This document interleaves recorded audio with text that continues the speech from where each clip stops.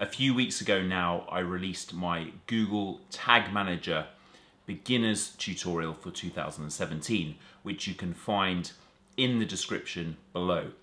But unintentionally, I missed out a small section of that video about how to track file downloads with Google Tag Manager. So it's taken me a few weeks, but I finally re-recorded it and I wanted to upload it to you as this separate video so that you can watch it. I also suggest you do go back and watch the original tutorial because it's completely in depth. It's over 2 hours long. The first half is completely free and you can get so much information about Google Tag Manager and how to use it. But this little section was meant to go in the video and it got forgotten. So if you're interested in learning how to track file downloads, this is the video for you. The way in which we track file downloads is actually very similar to the way we track outbound links. So here on this test page, I have got 3 examples of text files. Well, one's a PDF, one's a Word document, one's a text file, and they're all potential downloads. So if someone clicks on it, it opens up a new file and there is the download. So how do we track these? Well, what we're going to do is we're going to set up an event in GA so that every time one of these links is clicked, we track that as an event. So let's get started in Google Tag Manager. The first thing we need to do is we want a trigger which is going to say file downloaded. And because of the way my website's set up, if we have a look at these links and inspect them in the developer console, you'll actually see that they are all A elements, which means they are links. Now, normally, your website will have the same thing.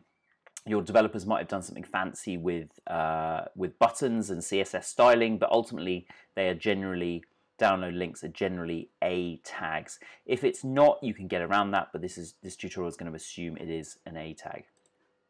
So we're going to track clicks and we're going to track just links. And we don't want to track everything, we just want to track some links. So how do we know if this is a file download? Well, generally because of the end of the URL. The file extension is going to give away a clue as to whether this is a download or whether this is someone linking to another page of the website. For example, this link up here doesn't have a .pdf at the end of it, whereas this one does. So that gives us an indication that this is a download. So let's set click URL and we're going to set it to matches regex. And what we want to do is we want to track PDFs, or the pipe symbol here means or we want to track documents, or we want to track docx, which is obviously the new style of Office documents, or we want to track text. And you could add in as many extensions here as you want to track and leave out ones you don't. So to make this a valid regular expression, I'm going to put brackets around it. And this, now this could go wrong if, for example, you had doc in the domain name or any previous part of the URL. So I'm going to add a $sign which means this regular expression, it means that these characters have to be the last thing in the URL.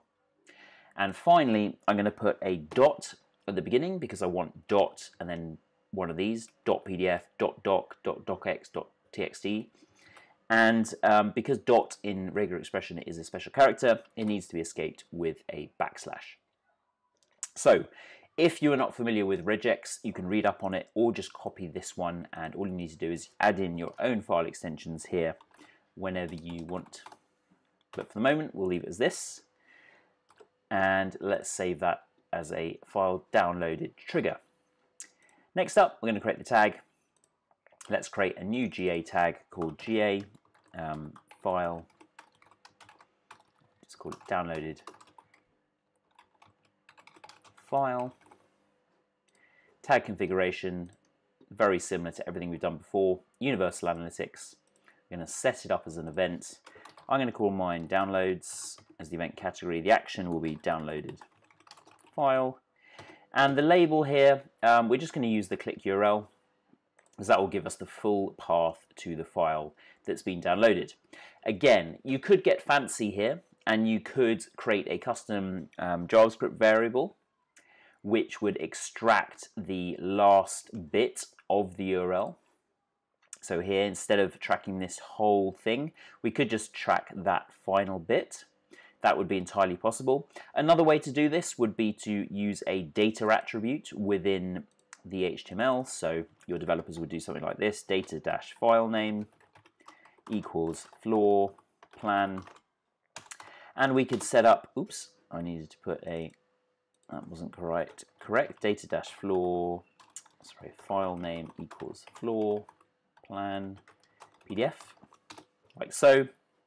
And then within GTM, we could set up a variable to collect that information from the link and set that as the event label. But we're keeping it simple for now. Most people will just want the whole click URL. Now, since recording the previous parts of this video, GTM's changed, and it's changed the way that it tracks this. Now, normally, before we just had the tracking ID, which we could put in as follows: GA property ID. In the new version of Google GTM, there's actually a new variable, there's a new option here. So whichever version you've got is absolutely fine, but essentially you just need to make sure that the right GA property is selected there. Advanced settings, leave for the moment. Triggering, we're going to go in, select our trigger, which we created earlier, file download, and save that. Perfect. Right, let's give this a preview. Check everything is working. Okay, let's head up to the page.